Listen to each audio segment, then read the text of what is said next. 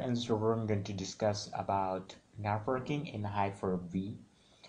So we discuss about installation, discuss about creating a virtual machine, but this is one of the uh, topic we want us to raise, and it's very important because we used to create a network in the virtual environment. We used to have two, three machine, four machines, tries to establish these machines and have a communication between each other to prove practicals, to prove theories. That's the reason networking in the virtual environment is very important. And because of this virtual environments, with very small cost, be able to do a lot of practicals at home or at very small environment, and we can prove those theories in the very small environment uh, with this virtual environments. Okay, so in Hyper-V also, networking is where we have a types of network. In Hyper-V we can be stable and we can prove our point. We can learn about those. We can prove our points with those. So in Hyper-V we have three kind of networks. With these three kind of networks, one is external, another one is internal, and another one is public. We can say it's external, internal, and private. uh, External will allow our virtual PCs to have a communication with the public networks. Will have a communication with public exposures. Get a network, internet. We can use the internet with external. With internal, the internal network can be created along with the physical machine, along with the host machine. With the private network, we can have a communication between uh, virtual machines, but not with the host machine. This is what the outlays of these three kind of network which is available in the Hyper-V. Now we can have small practicals with these networking part. For example, with physical machine, if you wants to enable net, wants to use internet, wants your small machines to have exposure of internet exposure or public network, you can go with the external network. Internal, if you want to uh, join a small Active Directory domain, it wants to establish a connection like this, you could go with them. So this is what the free kind of network. And private, again, a small group of virtual machines can have a practicals uh, between. So external, internal, and private.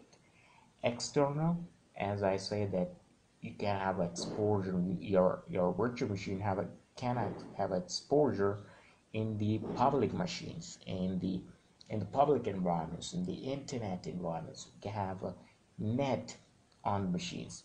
Internal, have a environment inside the virtual machine and not the public environment.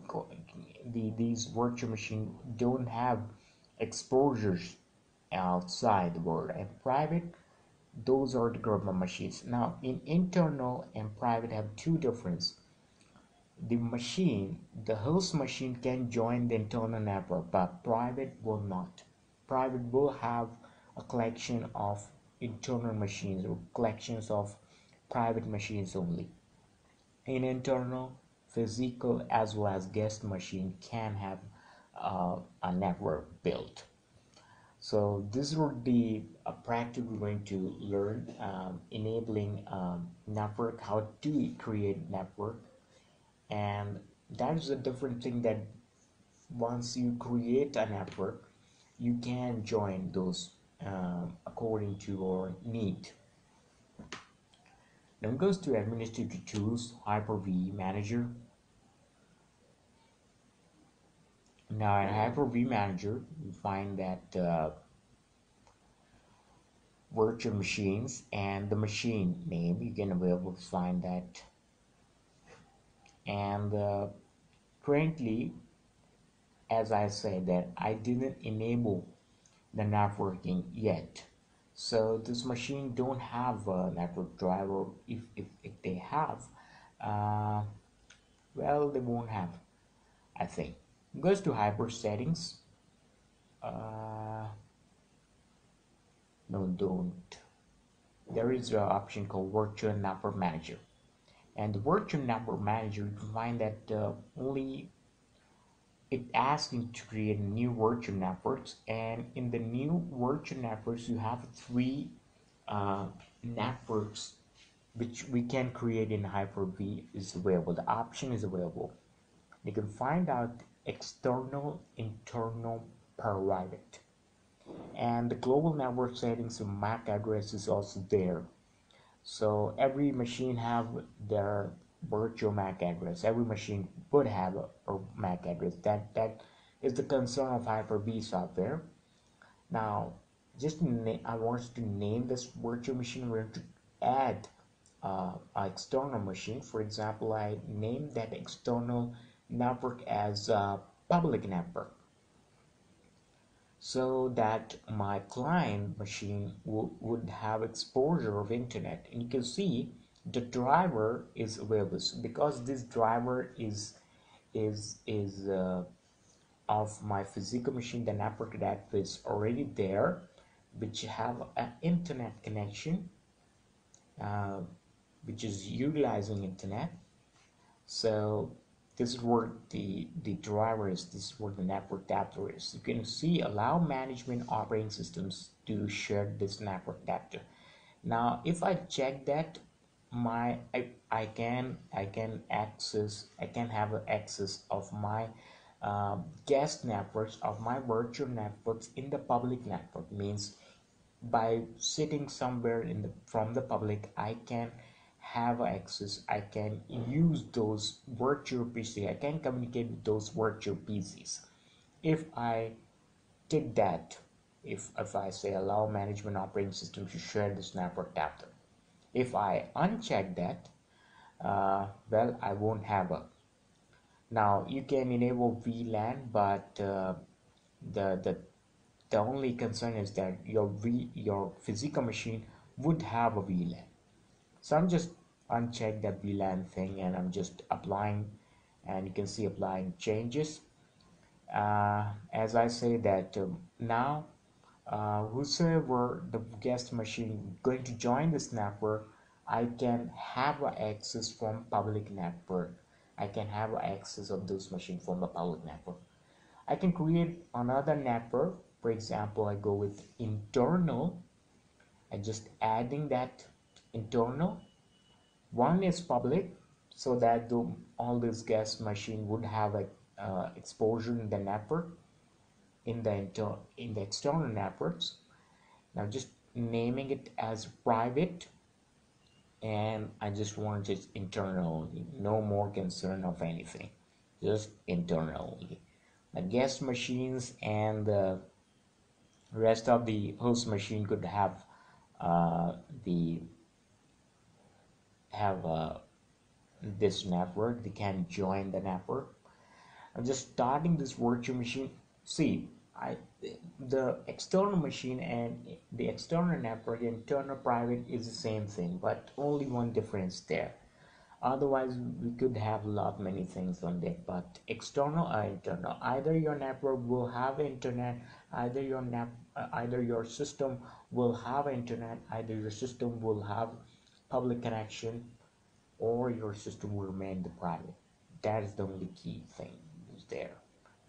Connecting to WS2008.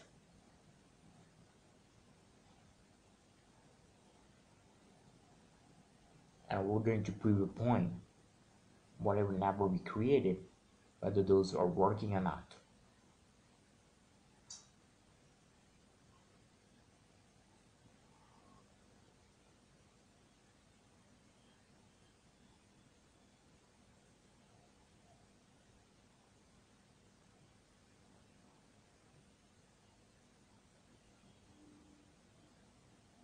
Okay, Control Alt Delete.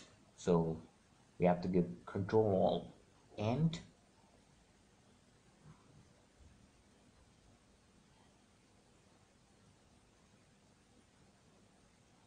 Okay, so to try external wrapper,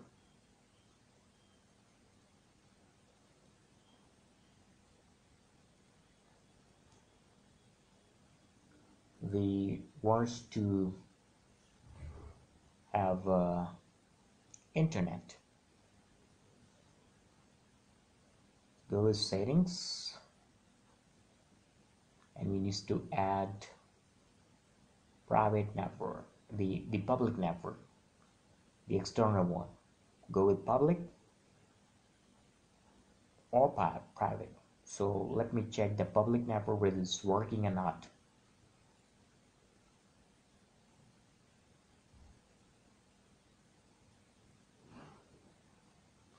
Public network, private network, apply.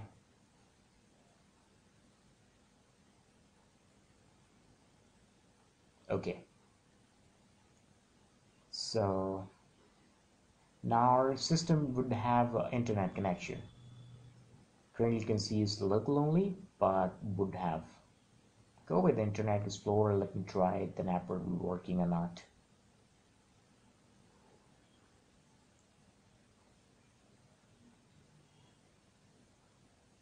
Yes, you can see the icon is now connected to the internet. Network is there.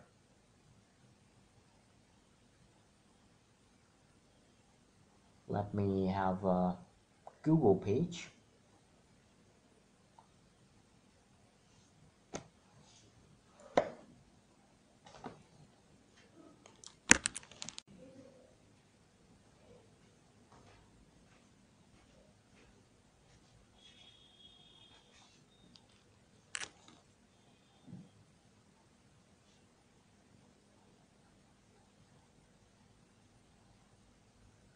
So page is opening.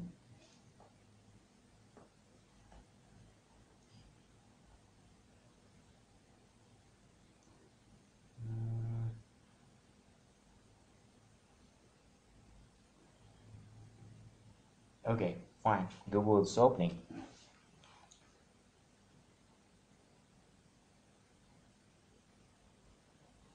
And you can search anything of your require.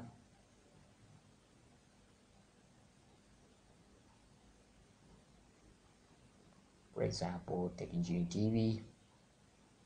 Let me see what you get in the Google. Yes, it's available.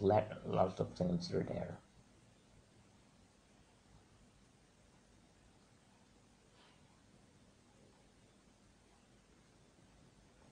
Okay, so it means Google's working, the internet is working.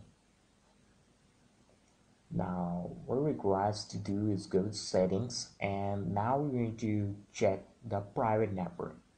Public is working, net is working, net internet is running. I'm just applying private, and well, the icon is there still. I'm quite sure the web page will not open. Let me Google it.